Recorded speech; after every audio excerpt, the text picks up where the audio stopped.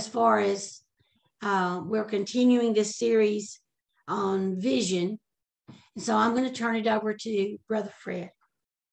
The title of the message tonight is Envisioning Your Life Through God's Eyes. That's so important to know what He has in store for you. We received a text message from Matthew Pritchett, who's a member of the group, and he was, I believe he had a prophetic word from the Lord that, and we may hear from him later, that he saw this group doing great things. Amen. Amen. And I certainly agree with what he said, that things are happening and things are changing, and this group is coming forth, bringing the fire of God. And we're excited about it. We're excited to be a part of this group, and thank each of you for participating. So tonight we're going to be talking about what God sees for you and sees for your future, your life. And I want to start by saying that all of creation started with what was in God's heart. Amen. Oh, glory to God. Amen. And we haven't plumbed the depths yet of God's heart. And so there's more in there. There's more in God's heart for the nations, for all of the nations. And God, there's more in God's heart for each individual. And there's more in God's heart for you. And that's what we're going to be talking about. What's in His heart? What is His perspective? And this series is about being empowered by vision. And I know a lot of people, when they hear the concept of vision, they think, well, I just have everything on my plate that I can handle. Yeah. I'm doing all the tasks that I can handle. And because they're task oriented, and God doesn't want us to be task oriented, but He wants us to be sons and bringing forth the kingdom in your sphere of influence. And that's what we want to consider tonight, is that we need to be looking at God's heart and what's in God's heart for us. You know, it says that in the beginning was the Word, and the Word was with God, and the Word was God. And so if you plumb in the depths of God and the heart of God, you will find the Word. So the Word is in the heart. And so there are mysteries in the Word that relate to nations, and there are mysteries in the Word that relate to you, and mysteries that relate in His heart that relate to you and relate to your life and your future, and about your family, and about your area where you live and where you have influence. So there are things there, and that's what we're going to be talking about. And for example, God had things in His heart for the man Abraham. First he was Abram, and then God changed his name to Abraham, father of many nations, because God wanted him to be the father of many nations. Amen. Amen. Hallelujah. And Romans 4:3 says he believed God. He believed what God said, and it was counted to him, or credited to him for righteousness. And we could also say that Abraham believed what was in the heart of God for him. Hallelujah. Because that's what was in the heart of God for him, that he would become a father of many nations. And when I talked about vision, I don't want you to think, well, this is another task you have to accomplish during the day or during the year. No, this is looking at things from a different perspective. It's not about doing more tasks. And I know that people get frustrated when someone talks about doing something else because they have their day scheduled and filled with tasks to accomplish, and they don't feel like they can do anything else. And that's the reason I wanted to address this tonight, because this is not about a task. This is about a perspective. And we need the perspective to see what God sees about you. Amen. That's important. we want to see what God sees about you. He has great plans for you, and we want to see how to bring those plans to pass. So Lucy and baby. Okay. Well, we're excited about the new generation coming forth. Amen. Amen.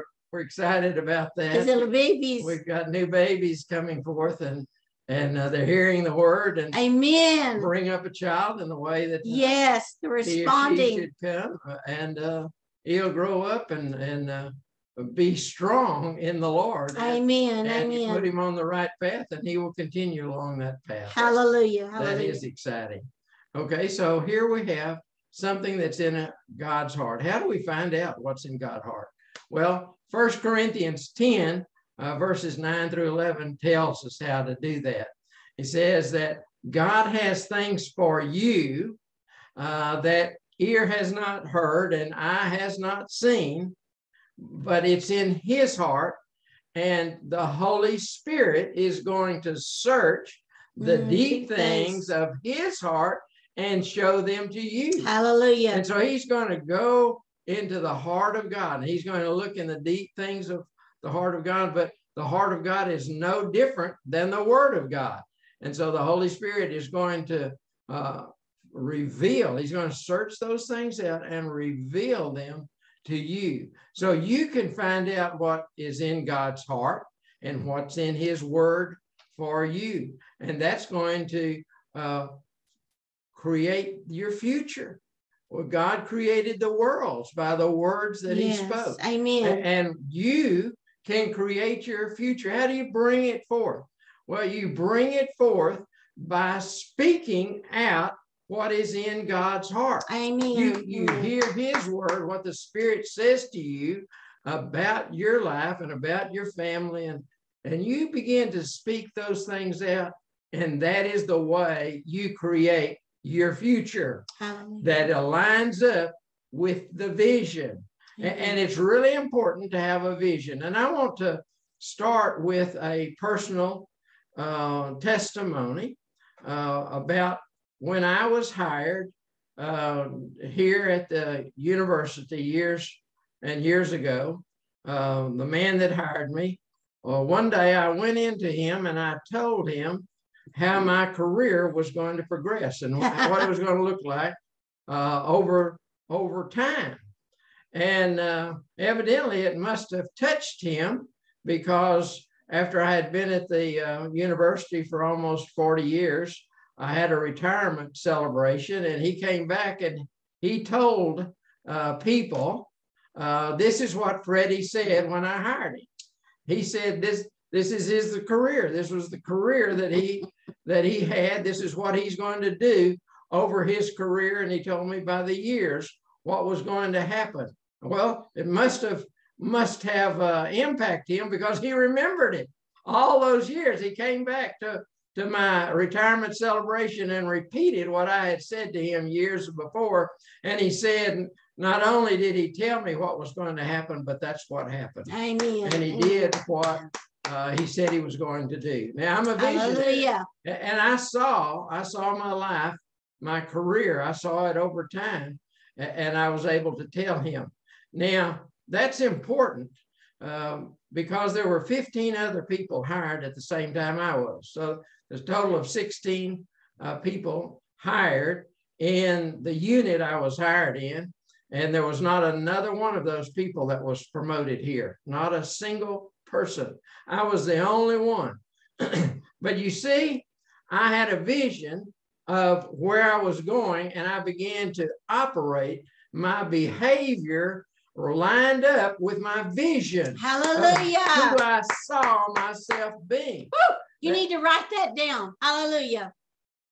Other people, they just started, well, this is start. How do you start? How do you do? What do you do in this year? And then what do we do in the next year? And they got off track, and they were more intelligent than I was. They were smarter. They had more talent than I did. But the thing that I had that they didn't have was I had the vision. I had a vision of where I was going to be, and I behaved as if I was in that place. Now, how does that apply to you? How does that apply to you? You find out who you are, what your identity is. See, we don't start here on the earth level and begin to behave and behave so that we can reach some goal out there. No, you see yourself, your identity, who you are, and you begin to behave in that way. You are the righteousness of God. You behave that way.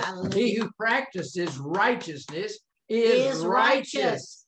Glory to God. So you begin not looking at yourself where you are, but where you are intended to be by God, what's in God's heart about you, and you begin behaving out of that situation. That's exactly what I did in my career. I saw where I was going, who I was going to be in 5 years, in 10 years, and I began to act and behave out of that identity, not out of my beginning identity, but where I was going. I saw myself out there, and I began behaving in that way. And that's how I achieved what I was able to achieve.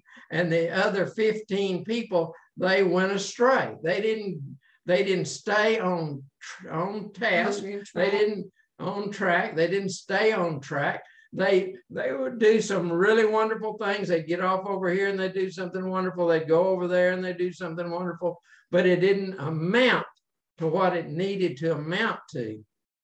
Hallelujah. So vision is very important.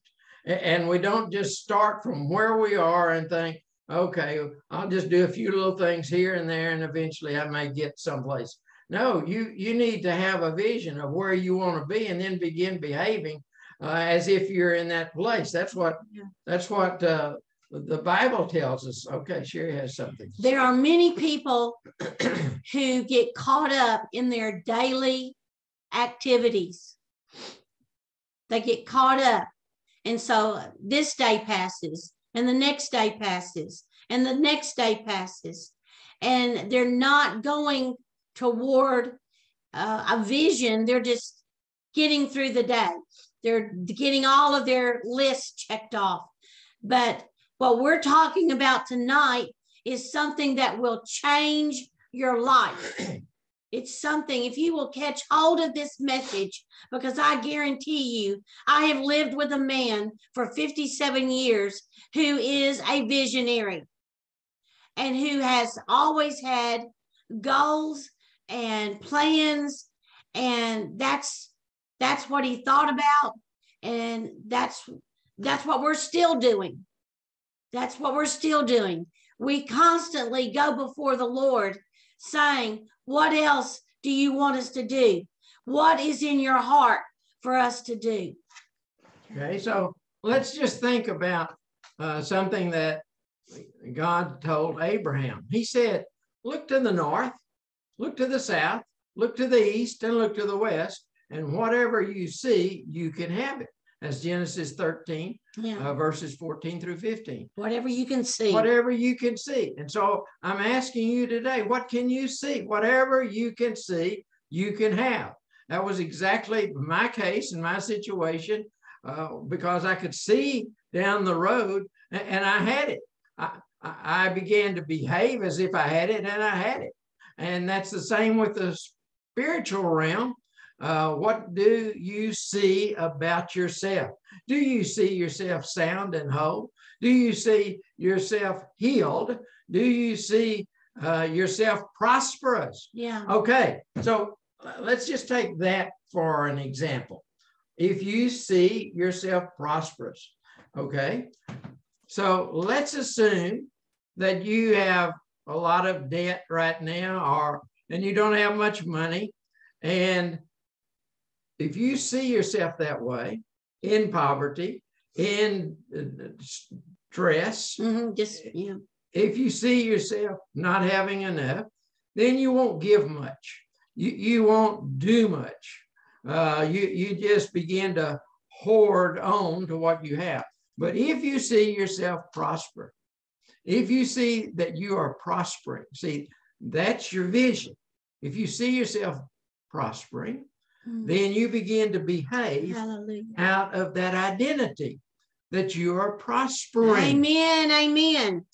If you see yourself as a healer, you begin to operate out of that identity. Hallelujah. You begin going to see the sick and laying hands on them and seeing them recover. How do you see yourself? Now, if you say, well, someday I hope to be a healer. I hope the gifts of the Spirit begin to operate in me one day. And when they do, I will begin to behave as if they are operating in me. But that's not the right attitude. The attitude and the strategy is, how do you see yourself? And it's not just how you see yourself, but how does God see you? And you need to spend time with the Holy Spirit. Let the Holy Spirit search the depths of the heart of God. I'm talking about 1 Corinthians 2, verses 9 and 10. And let him show you who you are, show you your identity, and let that become in your heart, because God had in his heart, before he created this world, Amen. He had a vision of you. He prepared works for you to do. That's Ephesians 2. He prepared things for you to do before he prepared the world. So I know he had you in his heart. And so you spend time with the Holy Spirit, spend time in the Word of God. Let him reveal the secret things to you. Let him reveal to you what he has placed in you. God has put things in you, and let them come forth. And when you begin to see those things, you begin to behave that way. Okay? If you see yourself as righteous, begin to practice righteousness. Hallelujah. Glory to God. Hallelujah. If you see yourself prospering, then begin to act as if you're prospering by giving to other people. If you see yourself as a teacher, begin teaching other people. Yes. If you see yourself as a healer, begin laying hands on the sick. If you see yourself as one who prophesies, you begin to prophesy. See how it works? You don't wait until, 20 years from now, and I'm believing every year that I will prophesy every year. So every year goes by and you don't prophesy because you're waiting for the gift to be in operation. But let me tell you, you see yourself prospering, you see yourself prophesying, and then you begin to prophesy. Now you operate and you behave, and your behavior lines up with your identity, who God says you are. This message is about how does God see you. This is not about adding tasks to your day. This is about changing your perspective so that you begin to see your life the way God sees it. And you cannot do it on your own. You need a guide. And the guide that you already have, he's the Holy Spirit. The Holy Spirit is your guide. The Holy Spirit is your teacher. See, this is a very practical message tonight. One that will change your life if you can catch hold of it. That God has things for you to do. He sees you in a way that's different than you've been seeing yourself, and different than the way you've been behaving, because he sees you complete in Jesus Christ. Amen. Woo! Amen. He sees you complete in Jesus Christ. Well, if you're complete in Jesus Christ, what are you to do? You know, Paul said, imitate me as I imitate Christ. And what did Paul do? Well, we know from Philippians chapter 3, verses 13 and 14, he said, I'm pressing to the goal. Hallelujah. I'm pressing on to the mark. He's got a future in mind. Because he had written 1 Corinthians 10, and now in Philippians, and so 1 Corinthians 2, verse 10 is where the Holy Spirit searches the deep things of God, because God had revealed his heart to Paul about his vision. And so Paul said in Philippians chapter 3, verses 13 and 14, I'm pressing on to the goal. I'm pressing on to the mark. And so that's the way we need to be. We need to be imitating Paul, like Paul imitated Christ. We need to be pressing to the goal. And what is the goal? To be Christ-like, to be mature in Christ, and to know what God has in store for you. And that's the goal. That's the goal. We press into that. We don't press into sports. We don't press into politics. We don't press in. We press into what God has in store for you. That is important. It's important to know what the Holy Spirit is showing you. And only you've got to find out yourself by spending time with the Holy Spirit, what he's showing you, what your future looks like, and you begin to behave out of that position. Amen. That's the perspective that God has for you. Now, this message is a very simple message. Yes. It's a very straightforward message that it's by the Holy Spirit he reveals to us. Now, there is one point I want to make because I'm bringing this to conclusion, and that is we have to keep our control out of things, that we're not in controlling. And see, that's the reason I'm talking about I'm not assigning you tasks. That's not what this is about. This is not putting more task on your plate. This is about you finding out what God has in his heart for you, what he's prepared before the foundation of the world, and begin to walk in it. But there's a really interesting passage in Revelation 12, verse 11, and it says we overcome him. It's talking about the dragon, the devil. We overcome him. How do we do it? Well, there's 2 do's and 1 don't. 2 do's and 1 don't. And most people want to forget about and ignore the don't. And they just focus on the 2 do's. The 2 do's are we overcome the devil by the blood of the Lamb. Amen. And the word of our testimony. That's the 2 things to do. And the third one, we love not our life. But I like to put it this way. Without willpower. I don't see what is willpower? That's my control. That's right. I've got to put my hand in things and stir things around, and God's not doing things quick enough, and God's not doing things the way I want him to. So I put my hand in there. I begin to stir things around. And see, it's either purely God or if I bring in humanity into the mixture, then it gets tainted and contaminated. And so this word that says, love not your life, that's the word in the Greek, it's psyche. It's where we get psychology from. So it's really soul. And so don't get your soul involved. Now, I realize that there are people that became martyrs, and over history, there are a lot of Christians that were martyred.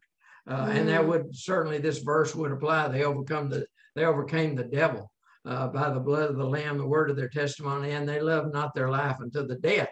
But for you and I, we may not face martyrdom, but we do face something, though, and that is the tendency to get our will involved, our soulish realm. And see, we have to separate. In our soul, there are desires and there is a will. And we have to separate those things. Desires are important, and we need to have our desires in line with God. But our will, we have to lay that down and let God's will. See, that's what Jesus did. The last thing in the garden in Matthew 26:39. He said, not my will, but your will. Oh, he's the Son of God. He was the Son of God in the garden on his way to the cross, and he still said, not my will. I think that's very important. Not my will, but your will. So if he had said, this is my will to go to the cross, then he would have gotten himself involved. He would have gotten humanity involved. And this had to be God. This had to be God.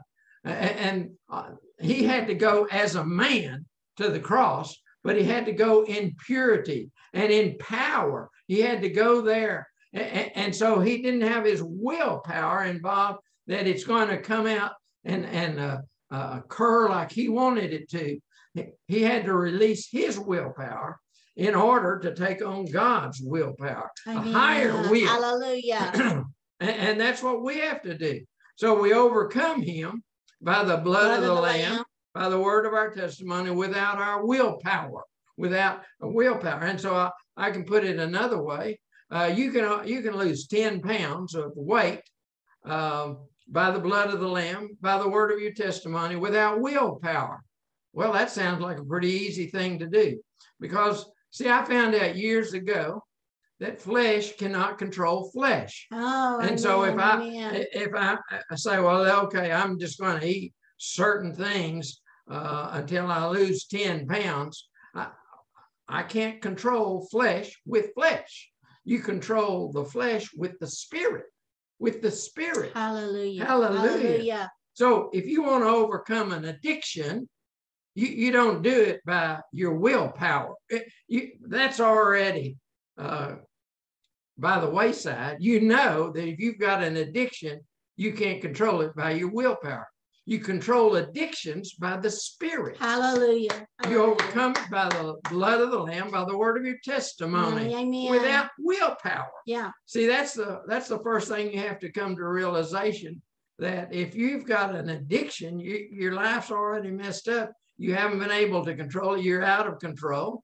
If you've got an addiction, and you need the Holy Spirit, the power of the Holy Spirit, to help you overcome addictions. And so if you want to overcome sin, if you want to overcome addictions, if you want to overcome fear, doubt, anxiety, depression, if you want to overcome those things, you do it by the Spirit, by the blood of the Lamb, by the word of your testimony. Amen. Okay, so we have, I just want to summarize. We have shown that God has great things in store for you. And you need to spend enough time with the Holy Spirit and in the Word of God that He can search those deep things of God and reveal your future to you, give you a vision of your future. Amen. Amen. Glory to Amen. God. This is not about Hallelujah. taking on additional tasks. This is about the Spirit. You find out what your future is, and then you begin behaving out of that identity of who you are in Christ. And then you speak out. See, it's the speaking out, because when you hear by the Spirit of God what God is saying about your identity and who you are and about your future, you begin to speak that out, and that is the Word of God. Hallelujah. It's a prophetic Word of God, and it comes forth, and it has enough power within itself to bring itself to pass. Hallelujah. Glory to God. You can't achieve what you want to achieve on your own. You need the grace of God operating in your life. God has a vision for you that is greater than you can accomplish on your own. Amen. You need the grace of God. And the Holy Spirit is called the Spirit of grace. He needs to be operating in your life. And you begin to speak out what you hear by the Spirit, and you will activate and bring forth and fulfill your vision and the vision for your life for the future. Amen. Thank you for being with us today. I'm going to turn it over to Sherry. Amen. I'm going to open up the floor in just a few moments. If you have a comment, if you have something from the Lord to share with any of us, we're here. We're ready to hear what the Spirit would say unto us, the body of Christ. And again, I want to thank all of you for being with us. I believe that there's a stirring going on right now. I see a stirring in your hearts right now, that you are ready to get before the Lord and find out exactly what He has for you for the days to come. And that's important, because some of you are making decisions right now. You're making decisions that will affect your entire life in the days to come, in the months to come, in the years to come.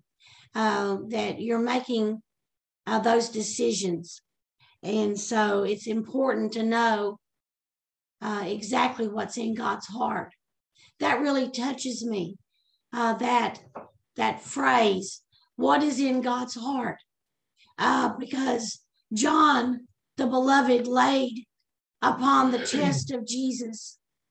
And I believe he heard his heartbeat. I believe he heard his heartbeat, not only in the natural realm, but in the supernatural realm. You know, so often we spend 90% of our time in the natural realm and only 10% in the spiritual realm. But it should be just the opposite. In fact, it should be 100% in the supernatural realm. You're not of this world. You're a peculiar people. You're a royal priesthood. You are not of this world, and you are not controlled by the elements. Listen to me, because this is a word for many of us on this meeting tonight. You are not controlled by the world's economy. You're not controlled by what the world is saying about you. You're not controlled about what the doctors are saying. You're not controlled by what other people are saying about you. You are controlled by the Holy Spirit. He is your guide, your counselor, your helper, your teacher. And so that's who we are to be listening to. And in order to make those decisions, you need that voice of the Holy Spirit speaking to you and saying, hey, listen, this is what I want you to do. This is what I want you to do. And then, like Brother Fred said, then begin to act that way. Act that way. If you say, well, I want to see more people healed. I want to lay hands on the sick and see them recover. But so many times that religious concept and thinking comes into us that it has to be in a church service. It has to be in a meeting. No, hallelujah. I've gone to the hospital when I haven't known a single person there that was sick. And I was led by the Spirit to this room and that room, praying for the sick.